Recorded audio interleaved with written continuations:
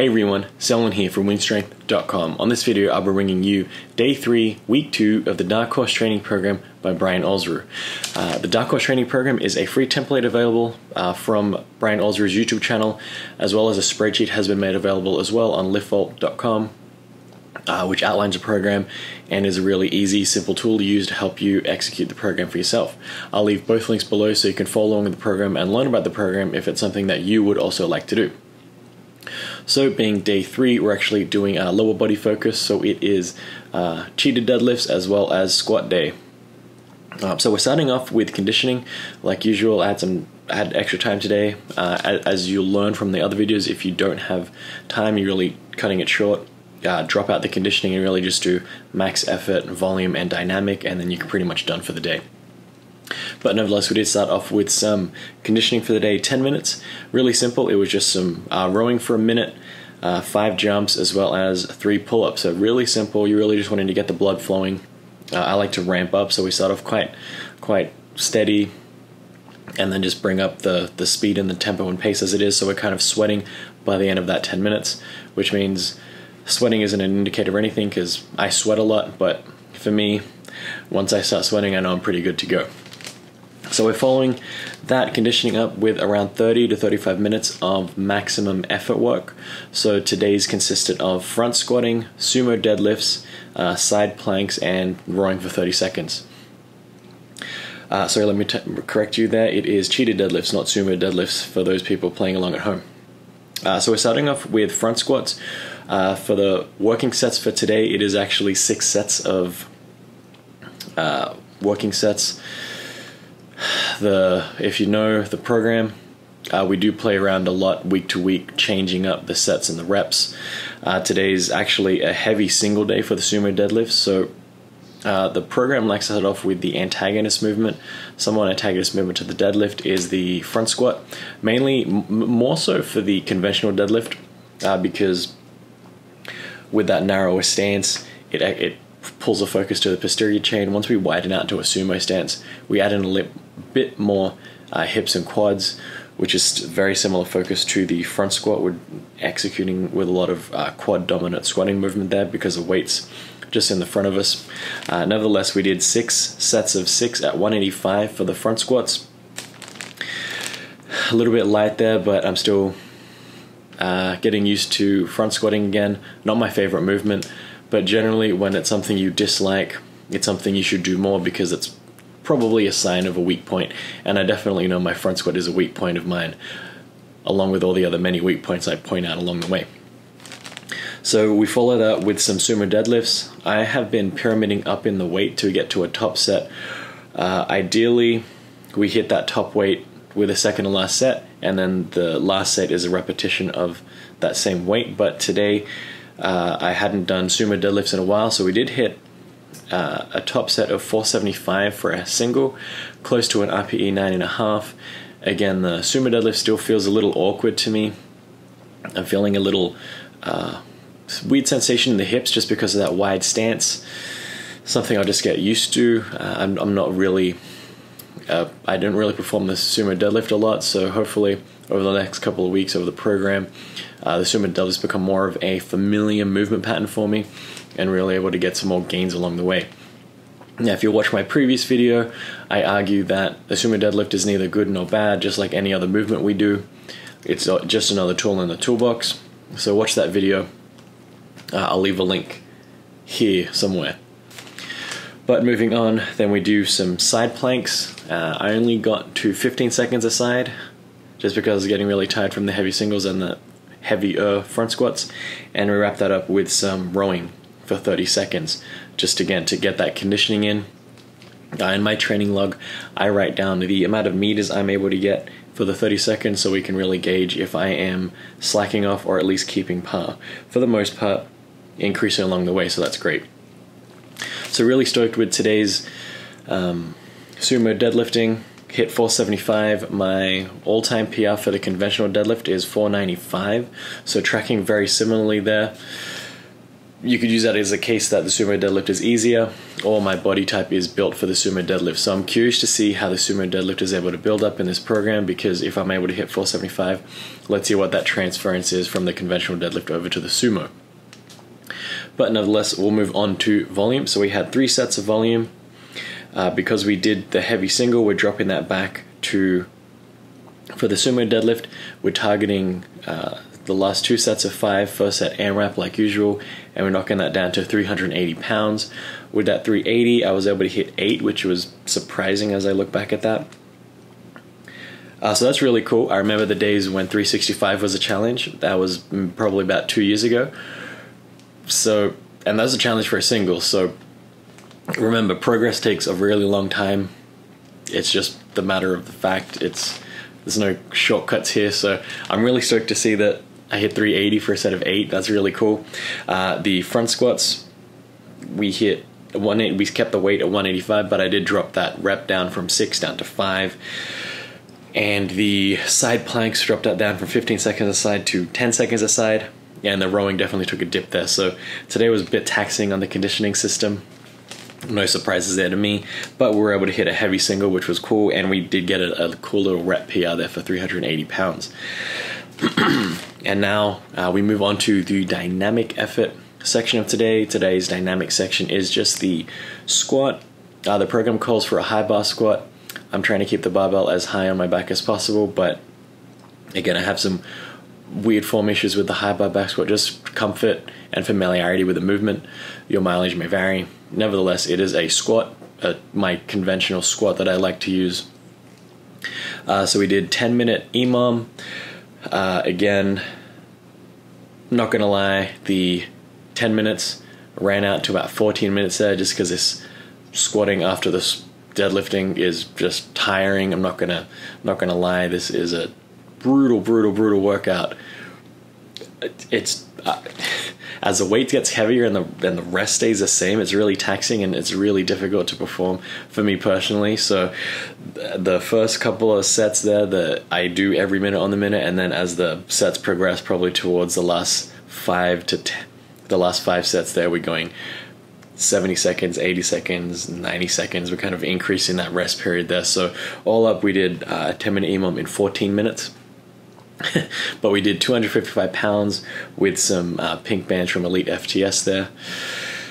Again, this program is great. I'm excited to see the gains. Losing a little weight there, so that's kind of cool to see.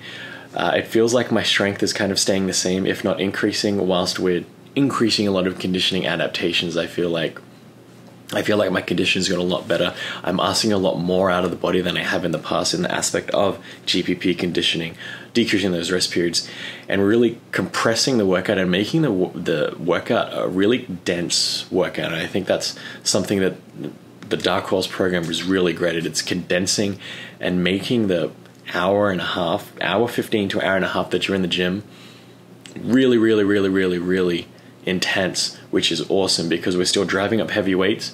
We're not swapping this out for like really light weights and just doing some meaningless things. We're actually trying to adapt with some strength gains while also trying to adapt to conditioning gains, so that we're always ready for something that may happen in the future. That's kind of the mindset behind Brian Alsruhe's training there. He wants to be ready and adaptable to any situation given his background and goals. So I can see why this training program works really well. It's able to strike that balance between increasing conditioning as well as increasing strength. I think he's found that nice little sweet spot there, provided you can keep up with the workout. So I would argue that you probably need a little bit of background in a little bit of training background, just so you're not running yourself from the ground too hard there and you're able to make it through these workouts.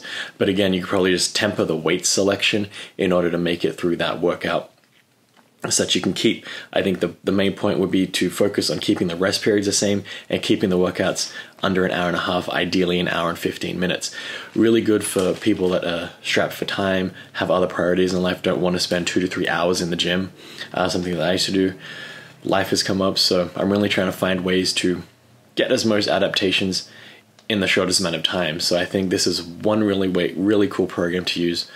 that will help you achieve your goals while still keeping time in the gym to a minimum. So that's wrapping up the third day of the second week. A couple of thoughts I had after the workout. Something I heard a while ago, somewhere, I forget where I heard it from, but the basic idea was to have strong beliefs loosely held. And I really go along with that kind of mindset. It's a good way of thinking and looking away at the world. Because what it does is you find a belief and a tenet that you think is, that you've researched and you really fall behind and you think it's a good idea. But you're always wanting to constantly be questioning that and really be able to drop it quickly if the logic behind it or your thoughts or your circumstances change, which means that you can't grasp onto these tenets forever. Because one thing that happens, I think, is when you're stuck in a practice like a dogmatic practice, you're not looking at different ways, you're not adopting a scientific mindset, you're constantly looking at how to self-reinforce and self-affirm the views that you currently believe. That's when you kind of get caught in a trap. I think we all get this, and I think fitness is a huge, like everything in life, fitness is one of those things where people fall into camps, whether that be nutrition camps such as like keto, paleo, high carbs, low fat, high fat, all these different types of things, even styles of working out. And you have CrossFit, bodybuilding, powerlifting, strongman, all sorts of different ways of training and different mindsets, and a lot of dogmatic practices. This is good, this is bad, you can't do anything else other than this. And I think the problem with that is you close your mindset off to the rest of the adaptabilities in training. Once you start going down a path and not looking at any other pathways, with reason, you need to look at the other pathways, but assess them with some science, some evidence, some logic as well, and really look at if they're truly good or if they're truly bad, and if they're not so bad, why might they be good? I like to adopt that mindset by looking at different styles of training, different modalities, different science behind it, because it just expands your mindset. If you find evidence contrary to what you believe, then assess why it is contrary to your belief and what your beliefs are, and you might have to start questioning your own beliefs and your own systems and programs that you have in place that might not be optimal for you, might not be as healthy for you, just because some new evidence comes to light. Science is constantly changing. What we thought was healthy 50 years ago, 100 years ago, 200 years ago is far different to what it is now. We used to cut people and bloodlet them back in the day under the guise of science and medicine. So things are constantly changing. It's getting better now because we have the scientific methodology of thinking. We actually have evidence-based findings, and we're doing experiments. We're doing things that are a bit more scientific, and with this new wealth of knowledge we have with the internet, we can literally Google anything. It is a double-edged sword because you can Google anything and anyone can write anything. Here I am talking about fitness, and I am not a medical professional, I'm not a scientist, I'm not a researcher, I'm just someone that's done it for a really long time.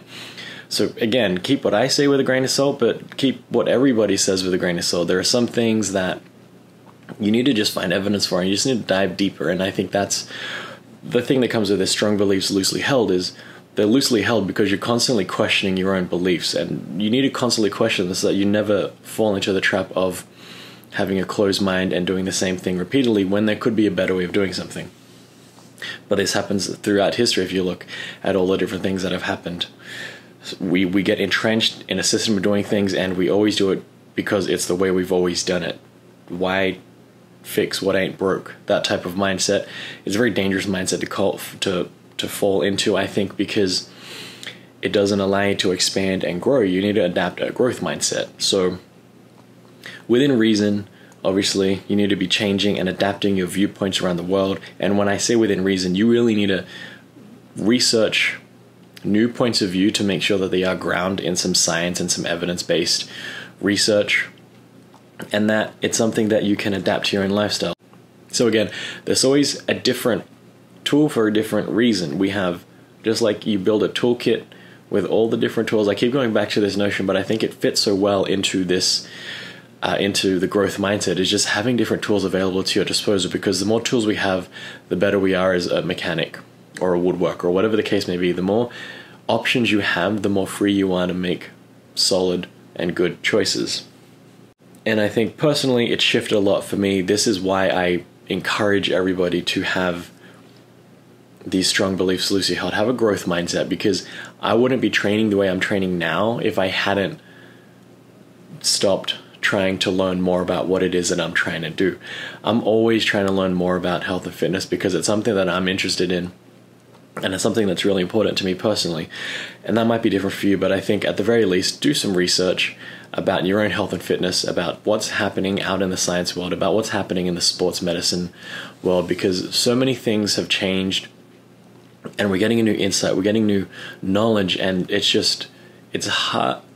It's so easy to access good, solid information. They're freely available. There are people out there that are putting out free information that normally would be closed off to academics and people that will work at the university or journal research papers.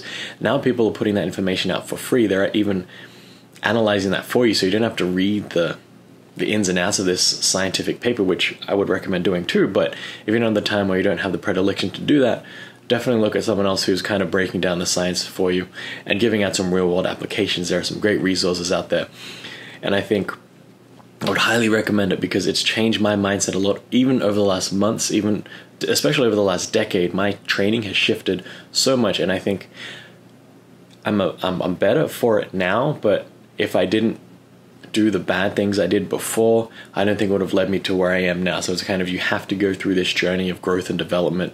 You're not going to be perfect from day one. No one is with regards to anything. Everyone always has to take a journey of development, and that development takes time, trials, errors, mistakes, and that's learning. That's all part of the process.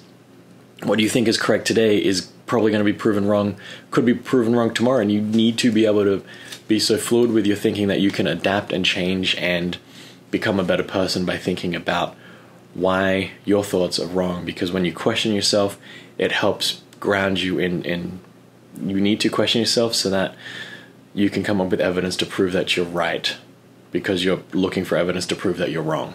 Sounds weird, but that's what it comes down to. Anyway, they're my thoughts for the day. Check out the training vlog series. I'll put a playlist link right here. That way you can track the training progress and my thoughts and ponderings along the way for the Darkhorse training program. This has been Selwyn from WynnStrength, and remember, a better life through strength.